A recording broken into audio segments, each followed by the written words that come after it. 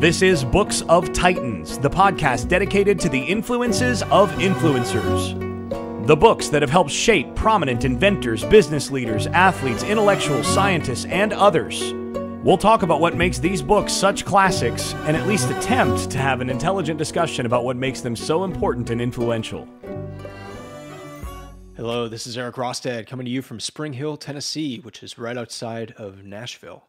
Today I'm covering a book called Living with a Seal, 31 Days Training with the Toughest Man on the Planet. It's a book by Jesse Itzler.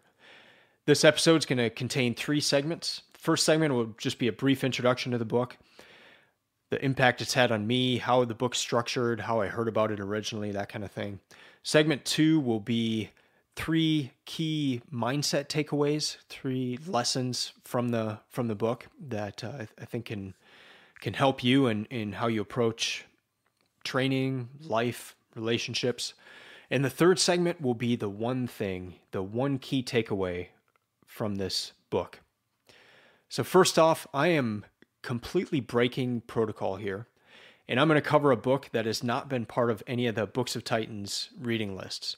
And in fact, I read this book before I even started the Books of Titans project in 2017. So I read this book in, I believe, April of 2016. And the reason I want to cover it is that it is one of the 9 books that have changed my life. I have a blog post on the Books of Titans website that highlights all 9 of those books. So I'll link to that in the show notes, and you can take a look at the other ones as well. But this is one of them. And I would go so far as to say the entire Books of Titans project may never have happened had it not been for me reading this book. It affected my mindset so much. So I'm going to go into a lot of that in this episode. But here's a basic premise for this book. Imagine this scenario. You're a 40-plus-year-old married man with a kid. You enjoy running and working out, and in the process of being involved in running events, you meet a Navy SEAL. You're so impressed by this Navy SEAL that you invite him to live with you, your wife, and your child for 1 month on the condition that you'll do whatever he asks you to do for that entire month. That is that's the premise of this book. And I want to read the introduction to get a little more info from Jesse on why he did this. So here we go. People ask me why I hired SEAL. One answer is this: when it comes to physical fitness, I tend to be a creature of habit. I like routine, and routine can be good, especially when it comes to working out, but routine can also be a rut. Many of us live our lives on autopilot. We do the same thing every day. Wake up, go to work, come home, have dinner, repeat. I found myself drifting in that direction. It was as if cruise control settings had been set and I wasn't improving. I wanted to get off it. SEAL had something I wanted, but I just wasn't sure what it was. So this book takes place in December of 2010, and at that time, Itzler was 42 years old. Jesse Itzler is an entrepreneur. He's got a string of successful businesses. He's married to Sarah Blakely. She started Spanx, which is a billion-dollar company. Is made her a billionaire in the process. And the book takes place mostly between New York, Connecticut, and Atlanta, where Jesse and Sarah have different houses. And so SEAL is with them the entire time, except for a brief weekend away to run a race. But SEAL goes to these different houses, goes to all the business meetings, is there for family time. And so in addition to seeing the physical challenges that SEAL encourages Jesse to partake of, we get a lot of insight into these business meetings and in Jesse's life. And it's a very entertaining book.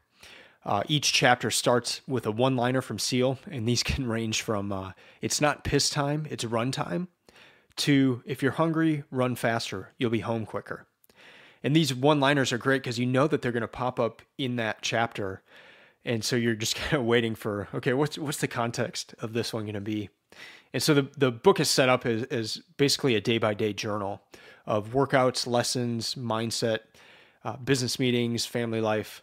It's hilarious. It's very entertaining. I remember laughing quite a bit while I read this book.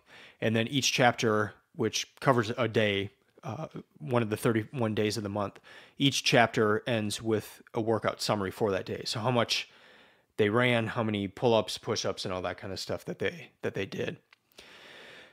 The way I heard about this book is that it was suggested in an Entre Leadership podcast. That's a podcast put on by the Dave Ramsey group. And it's also the title of a book by Dave Ramsey. But in that podcast, they interviewed Jesse, which must have been early 2016. And I just remember hearing the story and, okay, you invited a Navy SEAL into your house for a month and did whatever he told you to do. That is insane. I've got to read this book. I've got to find out about that. So I did, and the book had an immediate impact on my life in multiple ways, but here's a few. One is in the area of running. I have run my entire life. But what's funny is if I look at a graph of running for that year in 2016, it's just kind of, the line's just kind of steadily going up until April. And then I read the book, and then the line just shoots up and it starts going like straight up. And after reading this book, I started running like crazy.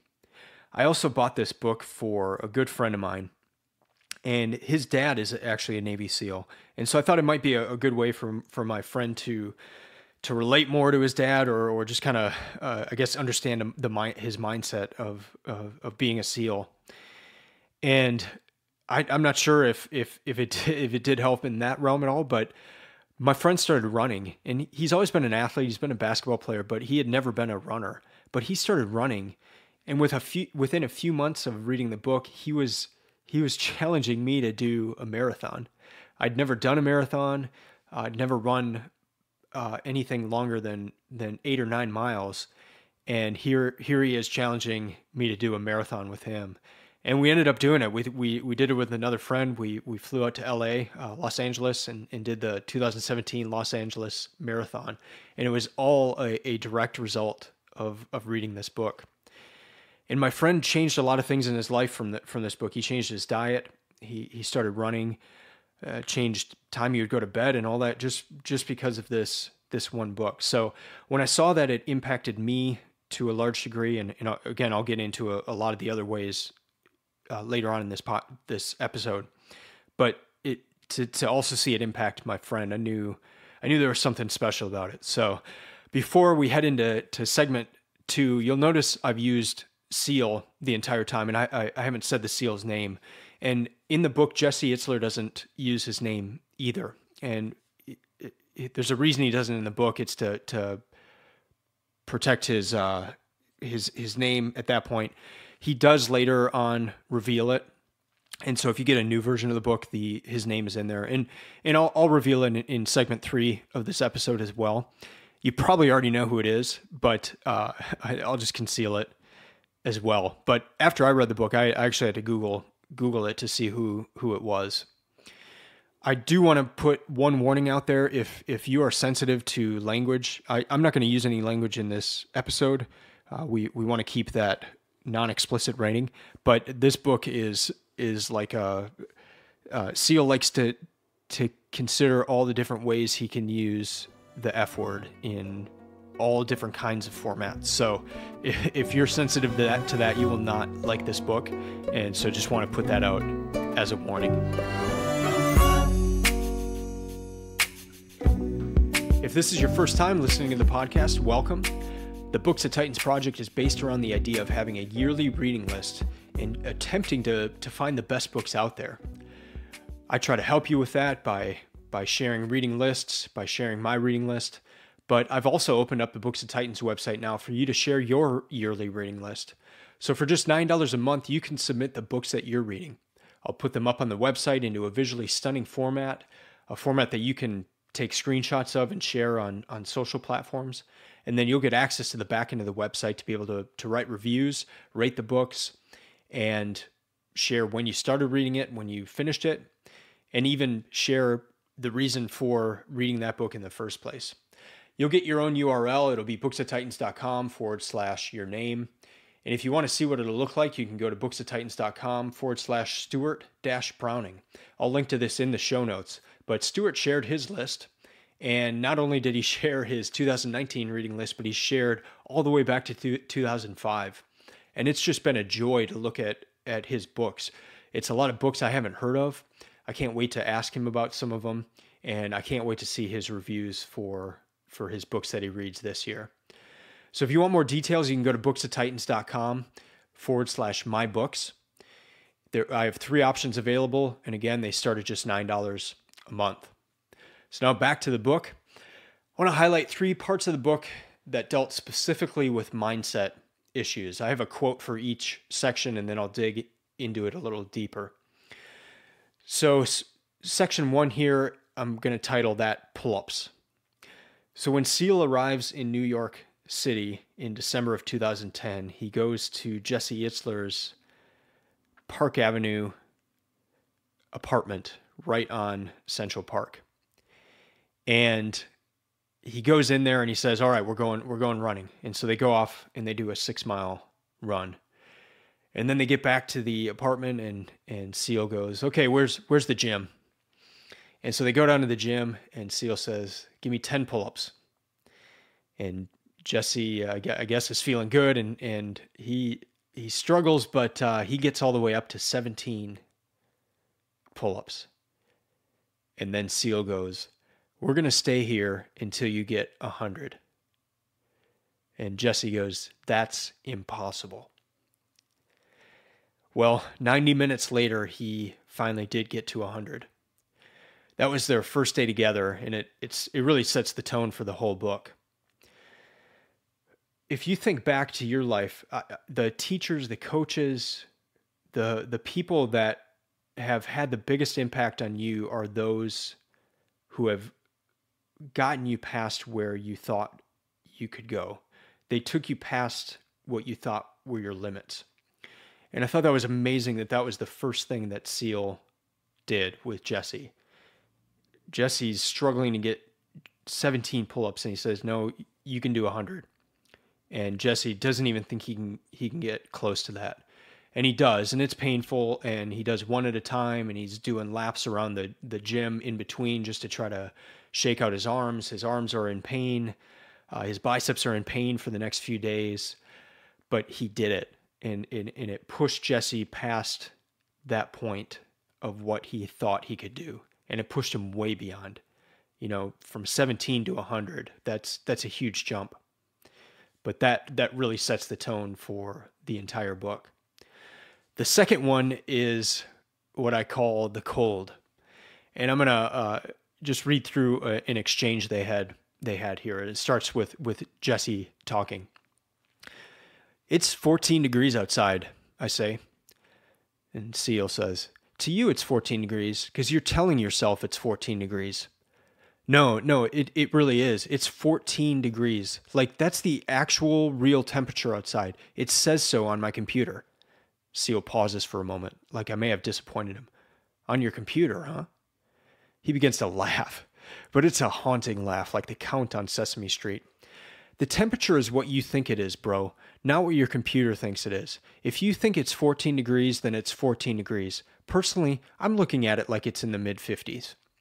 Rather than argue, after all, we're still getting to know each other. I just say, got it. You ever spend any time in freezing water, Jesse? Seal asks.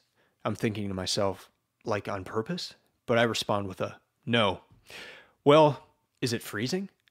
Or is your mind just saying it's freezing? Which is it? He laughs again. Control your mind, Jesse. Got it. I'm going to have to put that on my to-do list. Control mind. Exactly. Enjoy this.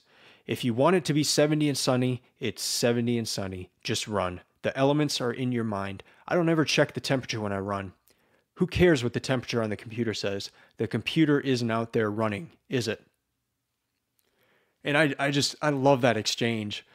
And It's so one way I've kind of taken this is I started taking cold showers shortly after reading this book. It wasn't a result of this book. They don't suggest that. Seal doesn't ever mention that in the book. I may have gotten that actually from Tools of Titans, but I started taking cold showers, and the first week was horrible. It felt like I was getting hit in the chest with a metal baseball bat while simultaneously having a bag placed over my head so that I couldn't breathe. But I have taken cold showers every single morning since then, and it's gotten to the point where they actually feel warm. I don't lose my breath when I go into the cold shower anymore, but that first week was very painful. And it helped, but it really helped me see kind of what was going on in this exchange. Now when I take a cold shower, I'm not thinking that it's a cold shower. I don't even really know that it's a cold shower anymore, and it doesn't make me lose my thought or my breath anymore. And so that's a shift in mindset, and I've gotten used to it and all that as well, but it was really a shift of mindset. And even this morning in Spring Hill here, I ran. I went outside and ran, and it was 17 degrees. And so just a little warmer than the 14 degrees that they ran in. But I was in shorts and a long sleeve t-shirt, and it's something I make a practice of. I even, like, in the winter, I'll wear shorts a lot of the time, and just to try to get in that mindset of it's cold if I think it's cold. And it really is, like, I'll shiver more if I'm thinking in my head, okay, I'm going to be cold if I'm going outside right now. But if I just go and don't think about it, it's amazing how that works. Another way I've seen this work is last year I dramatically changed my mile per minute, my time per minute in running. And I mean, for like the past 10 years, I've been steady at a certain time. And I have dropped nearly 45 seconds per mile since last year. And it happened because of one thing. I was at a retreat, and there was another runner there, and so I suggested, hey, let's run together in the morning. And so we did. And this guy was older than me, and he destroyed me. I mean, he ran so fast, no problem breathing or talking while he was running or anything. And I'm dying, and I think I'm in good shape. I think I'm a fast runner, and he's just destroying me. And I ran with him once, and since then, I've dropped 45 seconds per mile. Just simply, again, a mindset thing. Like, I was able to run with him, and there's no reason I shouldn't be able to run faster, and I have since then. And so it's been really amazing to me. I can go for 10 years and not improve, and then just one run with one person can completely shift that mindset. So it's cold thing, the 14 degrees, it's in your mind. That can go a lot of different ways, and it's been interesting to see it in my life since reading this book, and how mindset can really limit me. And it goes back to that pull-ups thing as well. If you think you can only do 17 and that's a struggle for you, there's no way you're ever going to consider 100. So the third mindset thing I want to highlight here is what I call daily habits. And the quote I'm going to highlight from Seal here is not from this book, but it's in a podcast interview that I heard of him. And one day he said he was running on the road, and this car kind of slowly pulled up to him, and it actually kind of freaked him out because he didn't know what was going to happen, if he was going to get robbed or what. And the person driving the car said, "What are you training for?" And Seal responded with, "Life." I love that. That's my favorite quote from Seal. Because he could have said, I mean, he probably was training for a particular race. He probably had a 100-mile race coming up, but he didn't mention that. He said life. And throughout this book, we see everything that Seal does is related to life. It's related to training. It's related to his daily habits. And he doesn't view a run as just one thing. He views it as part of that daily habit, that daily set of training that trains you not just for a race, but for life. And that's a really amazing way to consider everything that you do. Yes, it can apply to running, but it can apply to your marriage. It can apply to every interaction you have with your wife. They're all important. It can apply to how you relate to your kids. It can apply to your work. It can apply to every hour of your work. It's not just the end goal, which is something I've always looked at, the end goal, without maybe taking a step back to think about what are the daily things that are leading to that. So this book really set off a deep interest in pursuing daily habits, daily rituals. And because of that, a lot of things in my life have changed just from viewing things from that perspective of what are daily habits I can do. So maybe not even setting goals per se, but more, all right, if I do have this goal, it's got to be matched with a daily habit or it's not going to happen. So what daily habit needs to take place for me to reach that? And that that comes out over and over in this book. Each workout is important. What are you training for? Life.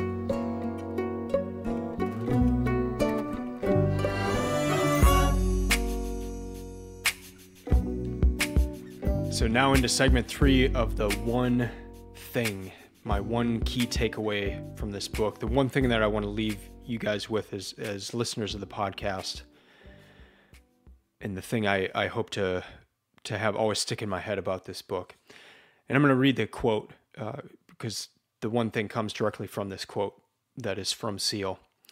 When you think you're done, you're only at 40% of what your body is capable of doing. That's just the limit that we put on ourselves. And that is an incredible statement, and it's an incredible statement coming from SEAL. Right after this, I'm going to read the epilogue of the book and share some of what SEAL has done in his life. And if anyone should know or would know the limit of the human body, it's this man, it's this SEAL. And for him to say that, I mean, just think back to your life, the times you've run or done some physical exertion where at the end of it, say it's a mile run and you feel like you've given your all. SEAL said you are only at 40% of what your body is capable of doing. You still have 60% left to give. And it doesn't seem possible. Especially if you've done an event like that where you have absolutely given your all and you feel like you left everything out there, for him to say that you still have 60%, I mean, it at least gets you thinking, doesn't it? And that's really what this book did. It pushed me beyond what I thought I could do. And it was similar to another book I had read about running before this, which was Born to Run. In that book, you learn about people doing 100-mile races. And I had never heard of that before reading Born to Run. I'd never heard of anything even close to that amount. I mean, I thought a marathon was just an insane distance at that point, and these ultra marathons are 4 and 5 marathon lengths. But there's a lot of power in these types of books that push you beyond what you think you can do or what you even know of out there. And this is what this book was for me. I want to read parts of the epilogue, and at the very end of the epilogue is where the SEAL is revealed and who it is. So stick with me here, and I'm sure you already know who it is, but here's a little insight into Goggins' life. And again, this is the epilogue if you get a later version of the book when the SEAL is finally revealed. In 2005, after being deployed to Iraq, SEAL was sent stateside for free-fall parachute training. During that time, he learned that a Chinook helicopter carrying several SEALs with whom he went through BUDS training took on enemy fire in Kunar province. Everyone on board was killed. These heroes were on their way to rescue 4 SEALs on a mission called Operation Red Wings. And I'm taking myself out of this quote for a minute. Operation Red Wings, if you're familiar with Lone Survivor, that's the story of that movie. So SEAL knew a lot of the SEALs on that mission who were killed, and it had a tremendous impact on him. So back into the quote, or back into the epilogue here. Soon after SEAL heard the news, he decided to raise money and consciousness for the families of the fallen soldiers. Rather than have a bake sale or host a golf outing, SEAL Googled the 10 most difficult athletic feats in the world. His plan was to compete in the world's toughest races for his cause. The organization SEAL chose to raise money for is the Special Operations Warrior Foundation, which gives college scholarships and grants to the children of fallen Special Operations soldiers. SEAL's first race was the Badwater 135, the 135-mile race in Death Valley that I mentioned earlier in this book. When he called the race director to register, the race director insisted SEAL first run 100 miles in 24 hours or less to qualify. 4 days later, SEAL was at the starting line of a 24-hour race in San Diego. He had never run more than 20 miles in his life, but this was the only sanctioned race he could do in time to qualify for Badwater. During the race, SEAL, who weighed over 250 pounds at the time, broke several metatarsals in both feet and suffered kidney failure due to his size and lack of nutrition. By mile 70, he was urinating blood and could barely walk. What did SEAL do? He got up off his chair and ran another 30 miles. He completed 101 miles in 19 hours on his broken bones while experiencing kidney failure. He refused all medical attention after the race. And again, taking myself out of this epilogue, that was the race that Jesse Itzler met SEAL. And Jesse went there with 4 or 5 friends. So they were going to do this 100-mile race as a relay. And they were going to, so each person would run 25 or 20 miles or so, depending on how many people there were. But SEAL showed up by himself. So he showed up to run 100 miles by himself. And this wasn't like 100 miles through beautiful terrain. This was 100 miles around a track. So 4 laps per mile in the same circle for SEAL for 19 hours. And just I've heard him on podcasts say that was the hardest thing he had ever done in his life, even worse than SEAL Hell Week. Now back to the epilogue. 3 weeks later, and with his feet not yet healed, he ran the Las Vegas Marathon in 3 hours and 8 minutes, qualifying him for the Boston Marathon. Just weeks later, SEAL completed the Hurt 100, one of the hardest 100-mile trail races in the world. It was then that the Badwater race director granted him entry. 6 months later, SEAL placed 5th in the toughest foot race in the world, Badwater 135 in Death Valley. 4 months after Badwater, SEAL completed the Ultraman World Championship in Hawaii. Skipping ahead, over the following years, SEAL competed in about 50 ultra-endurance races and has had top 5 finishes in at least 20 of them. In 2007, he returned to Badwater and placed 3rd. He started the Ironman in Kona by parachuting into the water. He's been on the covers of and profiled in Runner's World and Outside magazine. The Navy has used him in recruiting commercials, and he made an appearance on NBC's Today where he tried to best the Guinness 24-hour pull-up record of 4,021 pull-ups. He did 2,588 of them before tearing a muscle in his forearm.